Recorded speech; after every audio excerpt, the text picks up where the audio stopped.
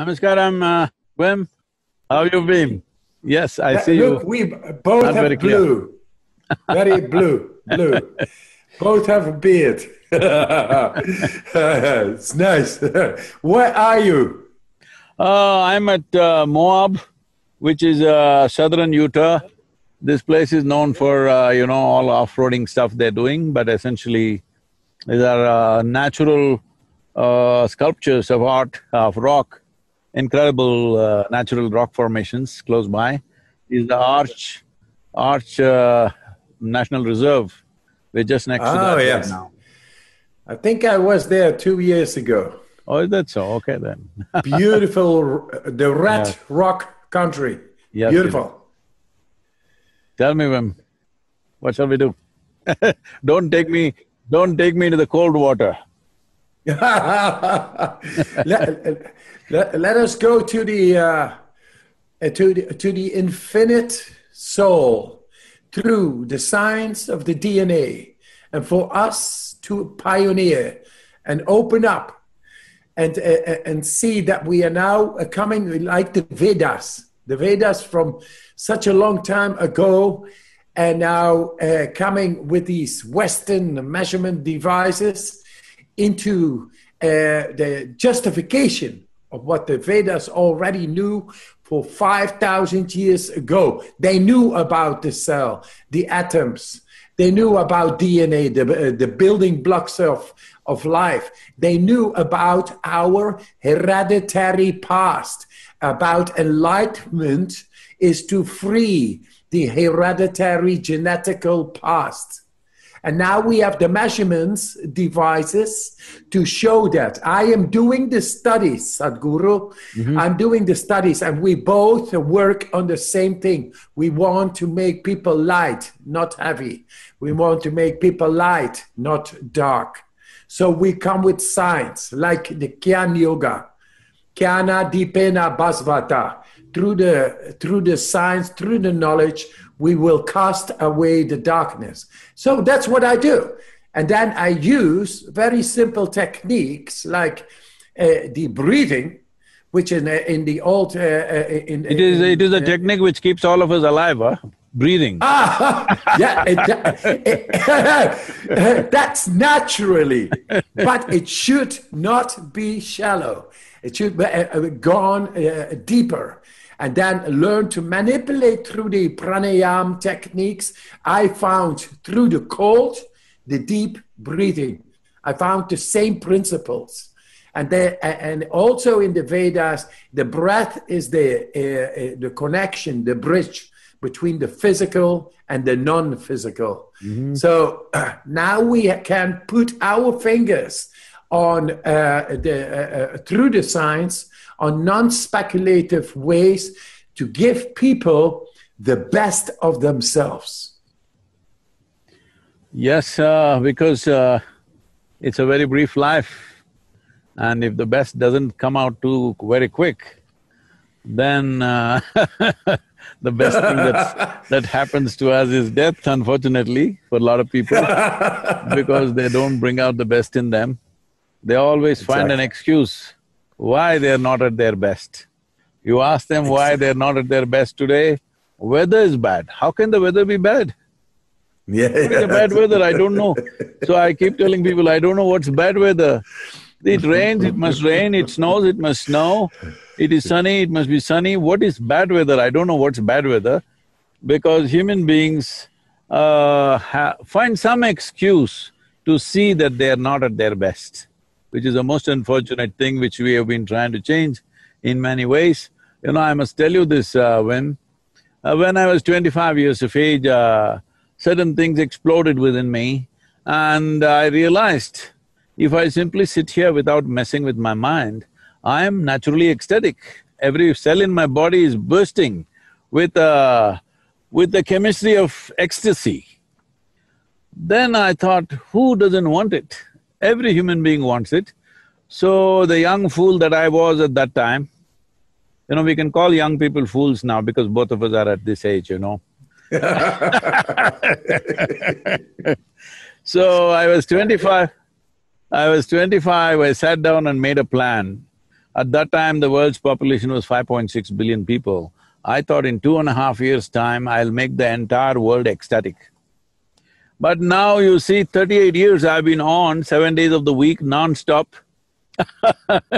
But still, only I think we've touched about 1 billion people on the planet, but that is still not my idea of humanity.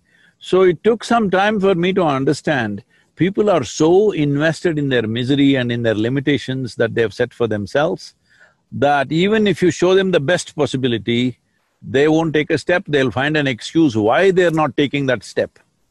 You tell them why they're not joyful, they will say pandemic. Before pandemic, why they were not joyful? Because there was no pandemic.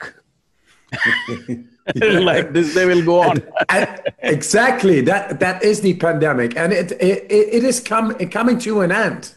You see, the economy is crashing, and that is the weak point of us. That is the greed. But one thing that happens with economy crashing, you will have thicker ice slabs to go under. Yes, yes. No, because, and the water will be transparent because there's less pollution.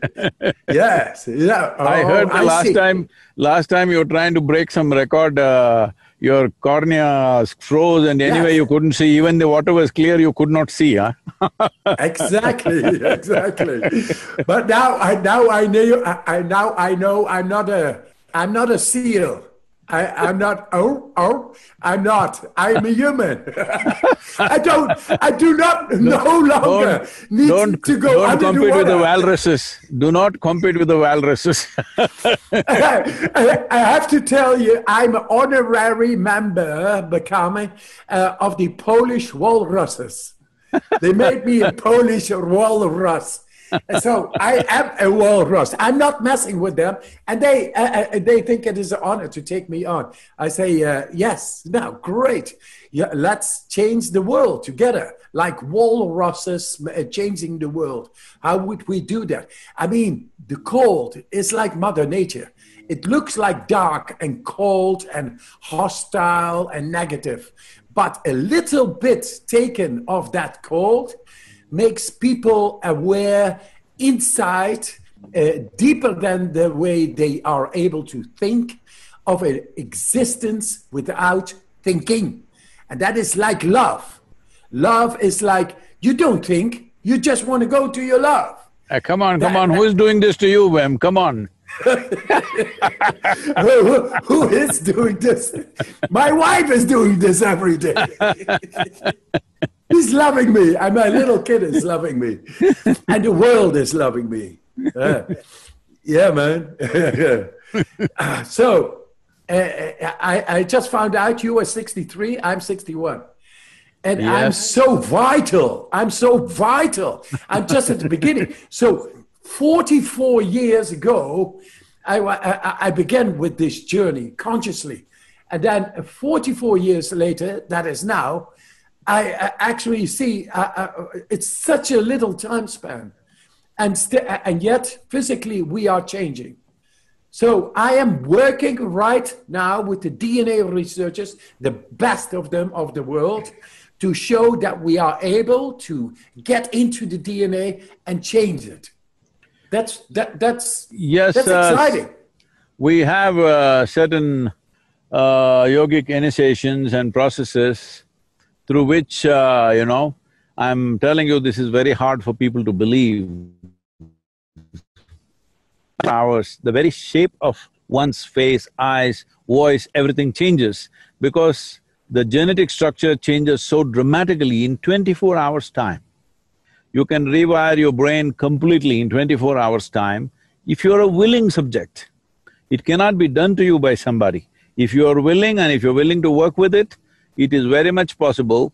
And some German doctor, I don't usually subject myself to this because I feel it's quite ridiculous, but some German doctor insisted on studying my blood and things, and then he said, Sadhguru, your cellular age is only 25. I said, on that one thing you're right. Yeah. Okay, so last year, I was in San Francisco in a laboratory setting as well. And yes, they found out that my stress the capacity to battle stress was like a teenager. And yeah, okay, nice. Oh, That's that's all bad, nice. man. That is very bad. 25 is a mature man. Teenager means what? Maybe you don't You, know, but I know. you, you say you're feeling like a 23-year-old because you're 2 years younger than me, all right? Yeah, Don't say teenager. I think when you were 21, I was like 19. So I'm talking about the same thing about. And only we have 2 years difference. We are like brothers. You are my older brother, I'm younger brother. And we are talking. We finally meet. So, Yeah, I'm the nice. big brother. I'm the big brother, so you must listen to me. Come to India, experience some warmth. You had enough of cold, come on. Come to South India, experience warm climate, warm food. I'll give you hot coffee that'll enslave you, you will not leave the place. Once I make masala dosa and coffee for you, you're not going to leave. Hey man, family is the best. So wherever I found out with 7 brothers and 2 sisters that my actual family actually is those who love me, who I love, because I go for the love, and that's my family. And I think when I'm with you there, we have a great into the bottom conversations. We talk about everything. We feel ecstasy of life itself. That is Ananda, the Ananda principle. Yes, when we feel that we are the master of the mind. What is the master of the mind? The one who is happy all the time, who can turn on happiness. Yes. What would you like if you are the master of your mind? 10 cars or happiness? I choose happiness. Happiness and grace and gratitude and being vital. And I'm vital like a rabbit and I go everywhere. No. Rabbits simply reproduce like anything, don't be vital like a rabbit, come on. Be vital like a man. I am. I can tell you, I'm not a rabbit. Yeah, good. So I like I like these rocks. Tell me, yeah, beautiful rocks out here and I mean, this is not the best formation. If you move further, a few miles away, most incredible formations. You said you've been here, I'm sure anybody who sees this, it remains in your minds. It's almost like living people sitting there, you know? Such a powerful experience to be there. I think I'm just guessing because of its color, it must be very rich in iron or whatever. But when I went there, head to toe, you know, like I had goosebumps from head to toe. Just seeing these rocks and being in its presence, the sun was setting, it was almost getting dark. But I think it is the magnetic forces working there, I don't know, whatever. All I know is I don't look at things as magnetic force, nuclear force, electrical force, this force, that force. I just see everything as ingredients of life. So in that sense, tremendous amount of life out there.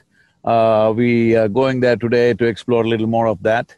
And tell us something about your, what to say, tell me something about the cold. I like warm climates though. Yes, and you know, talking about rocks, I've been climbing without gear, rocks like that. You say straight up. Why? Because I could read the rocks. And they, when you read rocks, you can read the safety. You can do the mathematics, the calculation that you go up and that you are challenging the body and your mind. And when you go up and you are up, you're completely in a deep peace. I must tell you this, that you're saying this. I must tell you how I got into this whole yoga process. I was around 11, 12 years of age when we went to my ancestral home, my grandfather's place. One of the sport for us, you know, all of us used to gather there, all my cousin, brothers, sisters, everybody, almost 36 of us.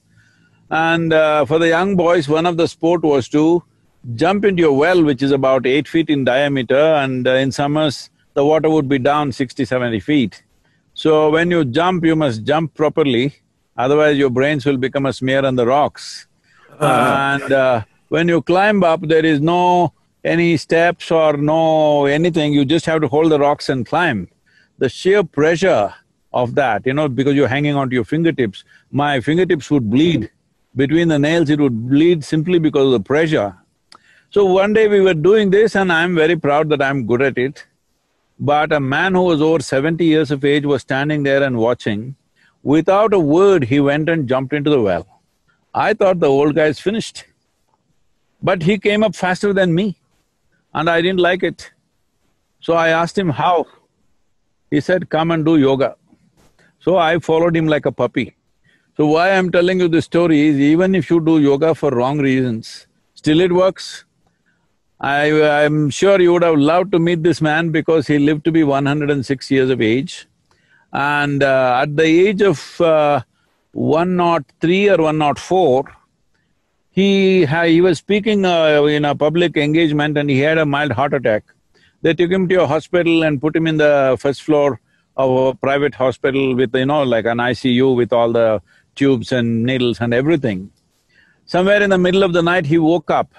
In his entire life, he's never been to a hospital. So he just looked at this, he pulled off everything. From the first floor, he jumped out of the window and escaped from the hospital, 103 or 4-year-old man. Wow. You would have loved to meet him. He was quite a incredible human being, the kind of feats that he performed.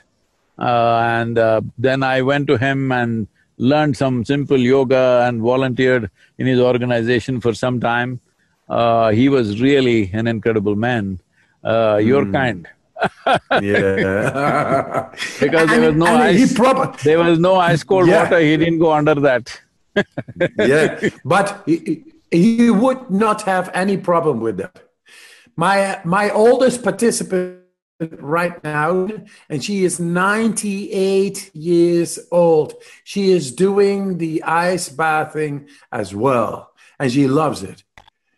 And it's not that you all the day are into an ice bath. It's only a couple of minutes. It makes you strong. It activates the deepest of physiology. And that's what I want to meet every day. I say to all the people, you have to die once a day.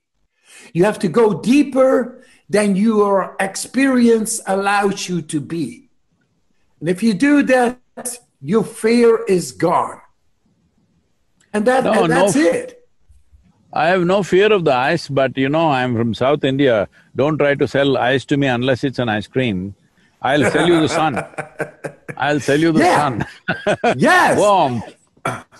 But you know what, Sadhguru? When I did a marathon, and I'm no runner, I did a marathon in the shorts beyond the polar circle in mid-January.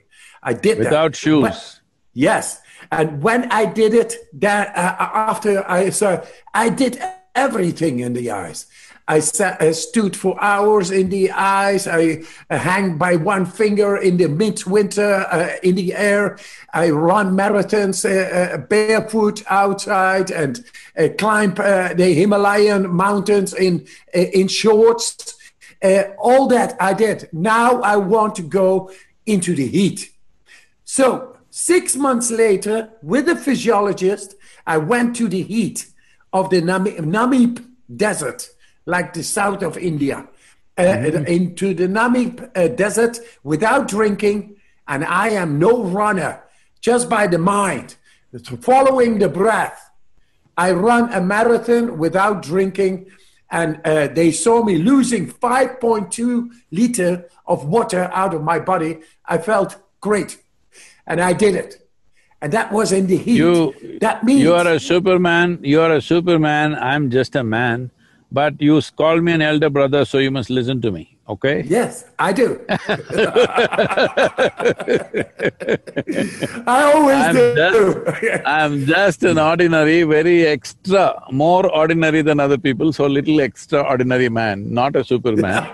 So the important thing is for us to realize that it's not about being superhuman, but it's about realizing being human is such a super thing.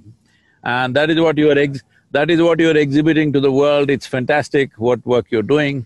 but you must come to South India and eat our masala dosa and our bisibelebath and drink our coffee and you'll go crazy. Yes, I'm sure. And you must listen to me because I'm your elder brother. You call me elder brother, now you must take my advice. 2021, you must come down to South India and know all the joys of life, not always holding like this and running and swimming and doing all this. Thank you, sir. You have enough Thank you, records, Sadhguru. man. You have enough Yes, I records, think don't so too. break anything more.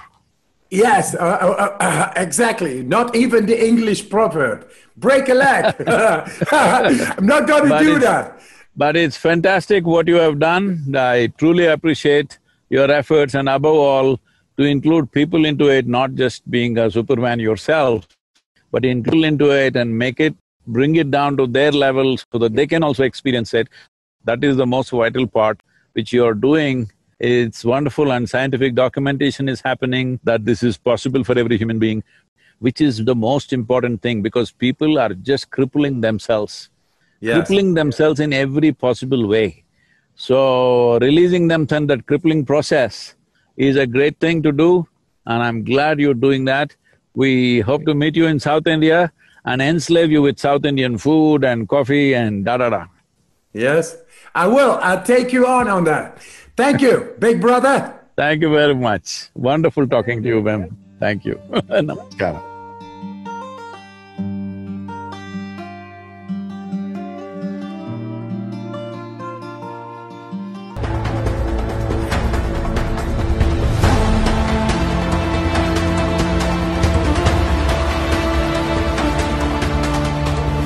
Be with us, ride with me.